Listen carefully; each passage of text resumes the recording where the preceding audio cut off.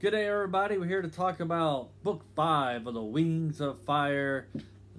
I can't ever think of the stupid subtitle. The Brightest Night. The Brightest Night. And it stars Sunny. And we finally get her point of view. And it's basically the end of the Dragon Net prophecies. And how, and it covers pretty much Sunny in this one. Oh, no, I didn't know that. Yeah, I said that twice. So, yeah, we just lost about half of the viewers. Yeah, something like that. Well, so anyways, okay, well, we can't really lose half the viewers unless we can cut someone in half. Yeah. So it takes place right after Book 4, and no, it doesn't. It takes after Book 7. Right after Book 4. Actually, during the events of Book 4, it takes place.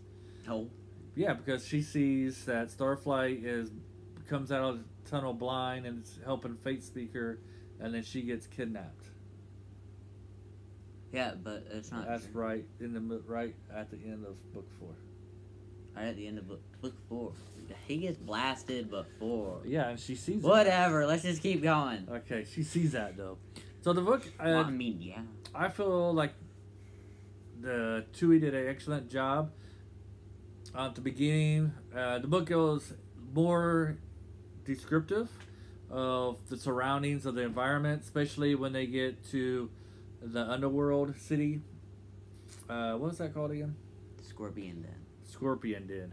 You get ready. She gets more descriptive of what's going on around people and the environment, and describes more of the settings. I think she does a very good job of that.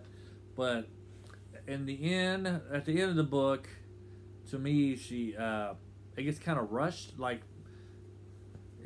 she only has like 300 pages or so to tell this story, and because at the beginning and the middle she does such a good job of getting to detail on things, at the end I feel like it gets a little rushed. She has to cram all the information in, and she only has like a short amount of paper to do it, or paper, but not paper, but limit. A page limit. So you only get so many pages to cram in the ending of the story.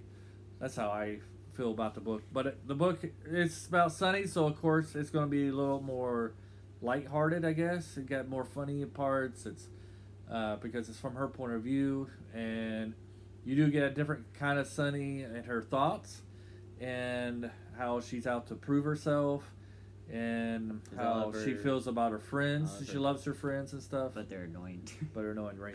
And he's like, why won't you listen to me? Right. And so I think Tui did an excellent job getting her going off on her own, so that she could grow more as a character, and then it helps her earn respect of her friends. What's your feelings on the book? Good book. Good book? Yeah, good book. So do you agree that it's more descriptive and... Yeah, there's a lot more description in it. All about the ending of the book. You like how... Do you think it felt rushed, or do you think she did a great... I was just going with it. I'm just like... And I was like, ooh, okay. Okay. All right. I just felt like she had to cram a lot of it. I feel like she had to cram a lot of information in a few pages. I don't pay attention to these things. I just read. You just read and enjoy. I just read and enjoy. I enjoyed it too, but I just feel like... I can tell you enjoy when you... Okay. I know when this person right here enjoys books when he stays up all night reading them. I just don't sleep very well when I'm reading. Yeah, well, I'm just sleeping in my room, and you're just like, time to get the next book. And I'm just like, okay. But anyways, okay. So what do you recommend, not recommend, recommend with caution? Recommend, highly recommend? Yeah, it's a good book. Good book, yep. I recommend as well for you adult readers who like these kind of books. I would recommend it as well. If you find them in a weird age group, don't get disclaimed. It's like... they can get pretty violent. So you highly recommend for your age group too, right? Yeah. My age group.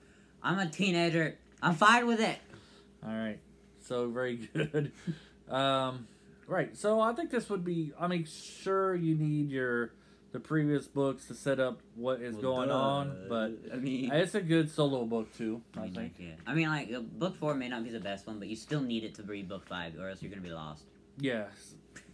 So, I mean, at least the last 50 pages of book 4. Well, I mean, it also has a bunch of information from here to there. Yeah. I mean, you gotta put it together, but this one, I like book 4. This is Starflight's easy. just boring. This one is easier to get through. There's a lot more action, not action, but there's better parts and more interesting events. I mean, Starflight's just boring. Yeah, I mean, even his friends think he's boring. Yeah. Well, I guess. But, yeah, this was more interesting events. Alright, so, and he gets shot down when he's like, I love you, and so he's like, ha ha ha. No. Alright, so yeah, now we're going to be hitting this. So now we're going to go to some spoilers. That's our review. It's not even in this book. Yes, it is. This is our review. Is she? So now we're going to go into spoilers. She turns him down in the 4th book. We're going to talk more about the 5th book. And no, she does not turn him down in the 4th book. Yeah. No. She says, I don't know what my feelings are at this time. And so for pretty much the 5th book, she's trying to figure out, when she thinks of Starflight, she's a little late about what she's feeling for Starflight. Yeah, she's always trying to figure something out about that. But then it's just like, yeah. And then Fate Speaker's in there, and she's just like, yeah, she does get jealous of. She gets jealous of Fate Speaker. And then she starts beating herself up about it because she's like, why am I getting jealous? Right. Yeah, because she tells Sunny Starflight that she likes him, loves him, but as a brother.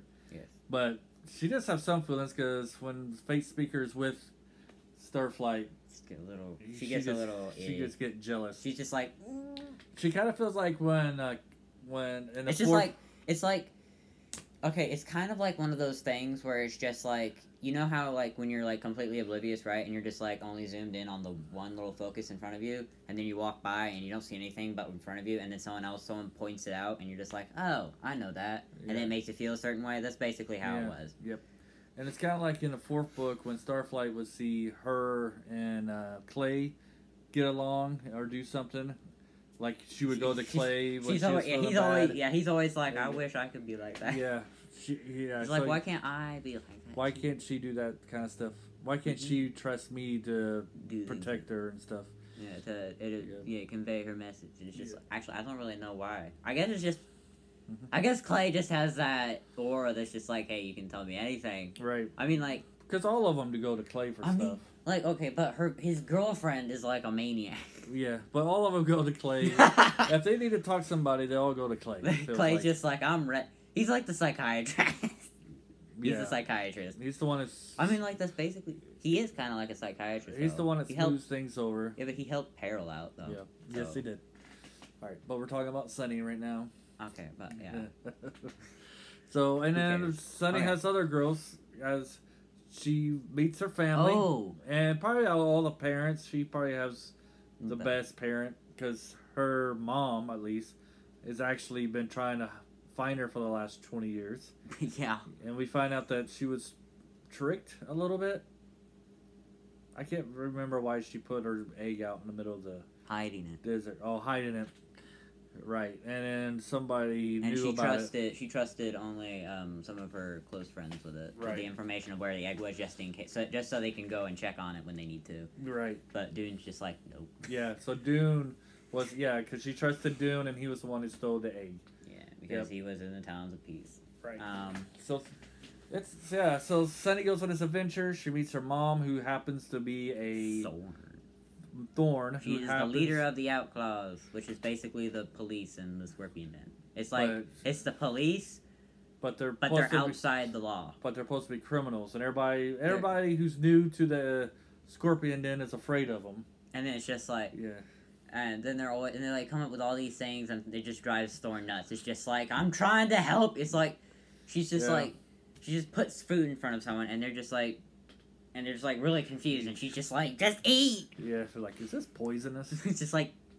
And then during this time, we meet another dragon named Kibbley, who plays a bigger part. I very scarcely remember me. Oh, no, I do now. Yeah, he was the guy who was talking to. Yeah, he like, sticks right to Thorn the whole time. Oh my gosh. So we learn more about him in books 6 through 10. And then we get to see...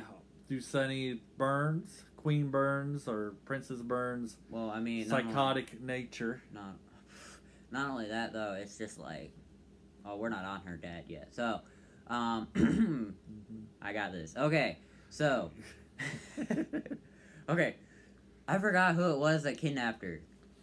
Again. Wasn't it the Nightwings? No.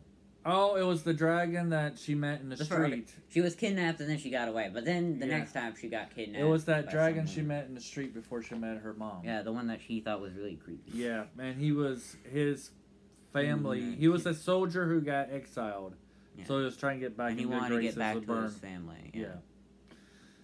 Yep, and that's good. So then we meet Queen Scarlet. We find out that she's still alive, and she's in Burns' Weirdling Tower, which it has a bunch of stuffed dragons, which were real dragons that have deformities. Yeah, you have to be deformed in some weird way. Yeah, anything that's deformed is in there. Yep. So of course Scarlet's there, and she still thinks she's free or something. She's just like trying to order Smolder around, which is Burns' brother. Right. He's just like, yep. No. Yep. And then we meet Smolder, and we see that Sunny likes scavengers. Because we meet a scavenger named Flower, and Flower and Smolder has an interesting relationship. Yeah. What do you say? Mm-hmm.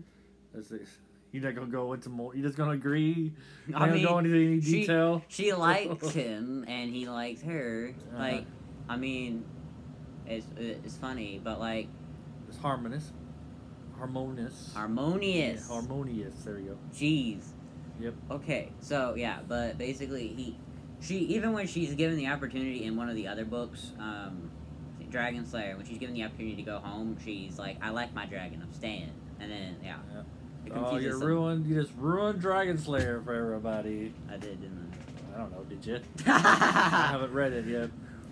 Okay, so so she escapes from that palace, and then she finds her dad, and her dad is a Eeyore.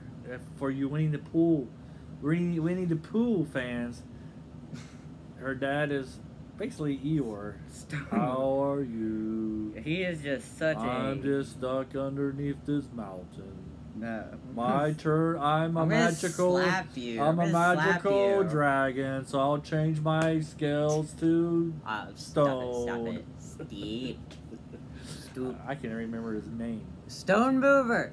Yeah, and he's turned into stone. Hello. He ripped holes through reality and rocks, so now there's portals. Yep. Oh, I guess we should mention that Sunny gets rescued by her mom, and her mom finds out that Stone Mover actually still loves her. Yeah. I was supposed to meet her somewhere. Well, wants to, but it's just like, he's just like, I can't do anything. Yeah. She gets really mad at him for not writing more than one letter, and it's just like, and then you find out why, and it's just like, well, hard to write a letter with your teeth. Yeah, he can't move. He can't. There's nothing there for him to write with. Right. So while he's like all grumpy, you got Sunny who's not grumpy. Cheerful. He's depressed. Yeah, he's depressed. He's not grumpy. He's not grumpy. He probably wasn't like that before he got put into stone. He's just sad. Yeah. He's all alone. Nobody will visit him. So then at the end, we find out that the hero of the story. He has a friend named Dinner. The hero, yes, it's a fox. The hero of the story doesn't eat it though. The fox just gives him food. The hero of the story is Flower. Yeah, it kind of is, isn't it? Yeah. So, and we'll continue with that on our next video. We hope you enjoy this. If so, what should they do? Watch the next video, like and subscribe because we're lonely.